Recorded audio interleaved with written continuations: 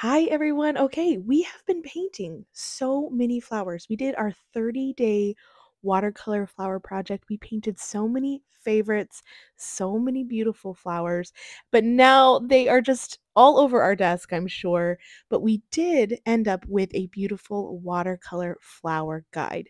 But now the question is, what do you do with the watercolor flower guide?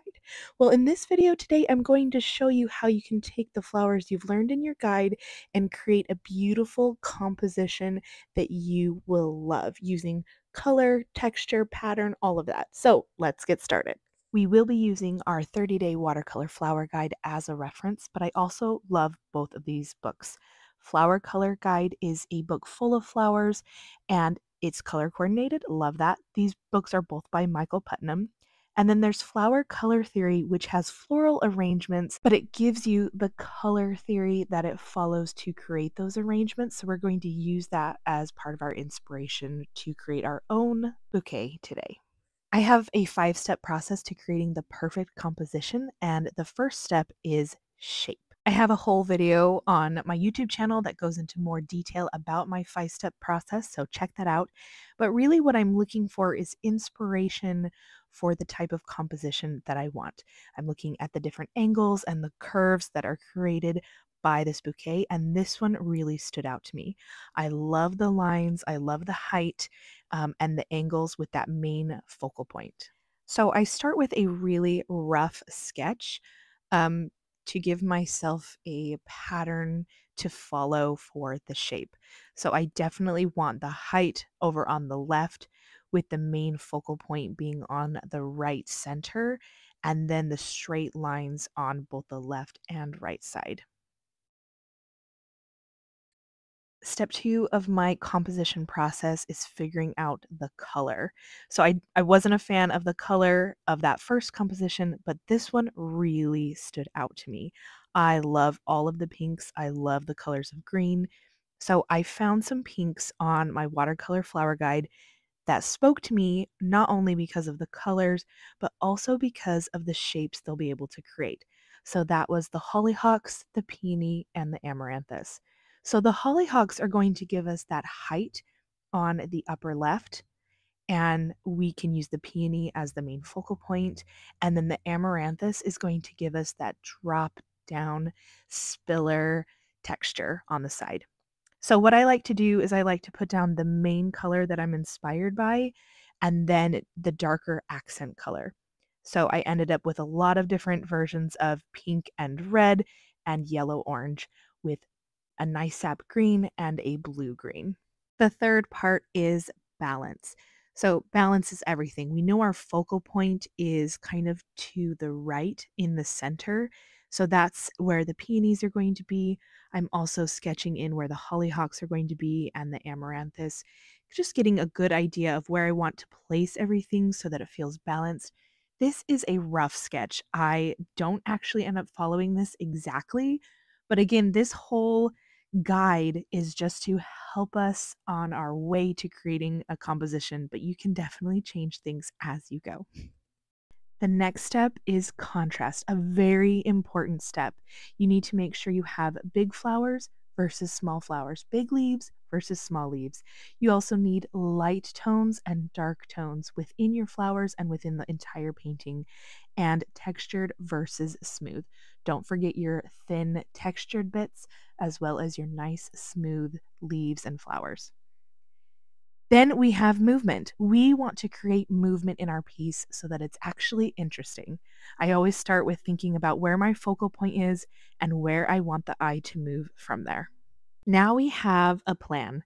So we are going to get started. I'm going to put my reference for my watercolor flowers over to the upper left. I've got my Winsor and Newton watercolor paints, 140-pound cold press watercolor paper, and my Polina Bright round brush size 0.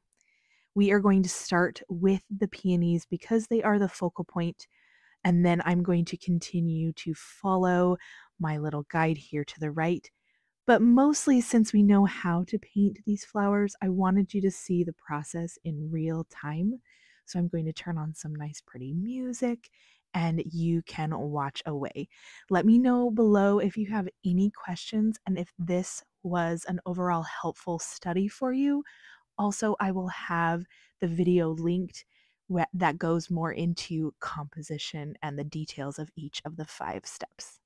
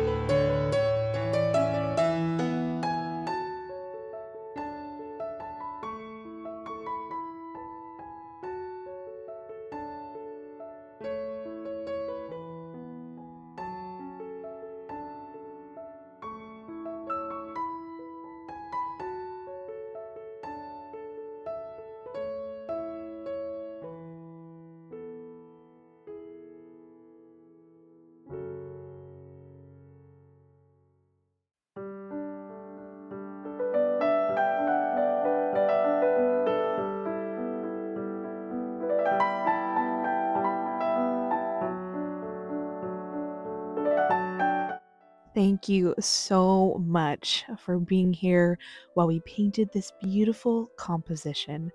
I hoped that the 5 composition steps that I shared with you were very helpful in figuring out how you can take everything you learned from the 30-day watercolor project, use your reference, and then create beautiful bouquets of flowers. That is my whole goal. That was the whole concept behind learning how to paint all of those beautiful flowers, being able to actually apply them in real life. I really enjoyed painting with you today. I hope you enjoyed it as well, and I will see you in the next video. Thank you. Bye.